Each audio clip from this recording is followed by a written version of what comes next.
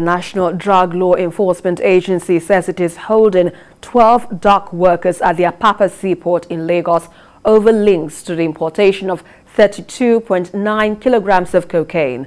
A federal high court in Lagos has granted the application by the agency for the interim attachment of a vessel used to import the cocaine into Nigeria through the Apapa seaport.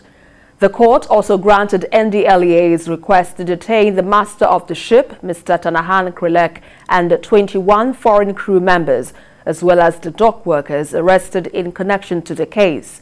NDLEA, in a statement today, said its clarification became necessary following claims by the Maritime Workers Union of Nigeria that some of its members are being detained unlawfully. It added that the 18 dock workers, were initially being interviewed, but 6 of them with no sufficient evidence linking them to the crime had been released. The NDLEA had on October 13 intercepted the ship at the